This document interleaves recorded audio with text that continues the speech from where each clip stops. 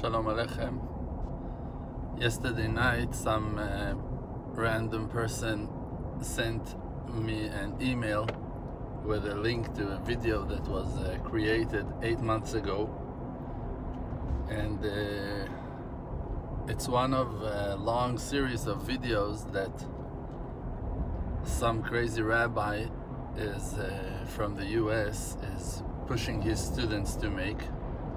And they made this whole campaign of editing my videos, cutting them to pieces, and taking out the words that they want to use against me to create a certain theme, as if I am teaching and preaching against Torah serving, against learning Torah, against believing in an innocent way in HaShem. And it's amazing how much you can do with this technology that was given to our generation. So, first of all, to warn you from that crap, and second, to understand how vicious and cruel the evil inclination can be to go and to attack a person with his own weapon. Think about all the great love that I put into your hearts, on how much you are worthy to serve HaShem, and how much HaShem loves you, and how close you are to the Torah. And that's the main thing that I'm doing with you, with my followers, with my students. And then the Yetzer Hara, the evil inclination, is dressing itself in some pathetic person that unfortunately became a vessel for that dark power, and to put into the hearts of his students as if I'm a heretic and as if I'm doing things against the Torah, and waking up those dark people, unfortunately those wrong people, to fight against someone that, except for revealing Torah secrets and revealing new paths and wonderful ways on how to come closer to HaShem and how to believe in yourselves. If, for an example, I'm saying that just to be religious and just to follow and obey the rules of the Torah is not the right way, and a person should do it with the heart, so they will edit that part with the heart out of my video, and will say that they will edit that part to express as if I'm saying, don't be religious, don't keep the Torah, it's not a good thing for you. And they will cut out that part that I'm saying unless you do it with a heart. It's crazy.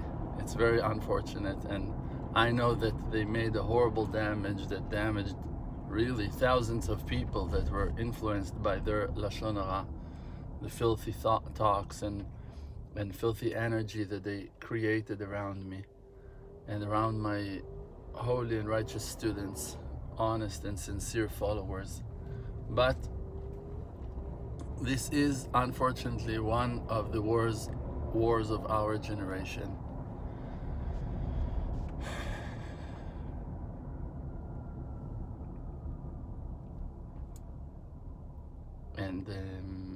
And I'm sorry for that. So may HaShem see our sorrow and our pain. But you should know that, thank God, nothing of those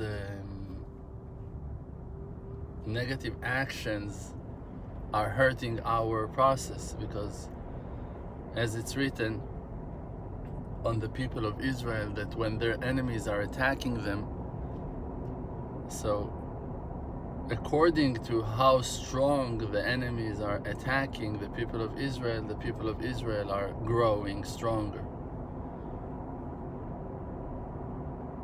As much as the ones that are trying to narrow their path are hitting them, according to that they will grow and expand.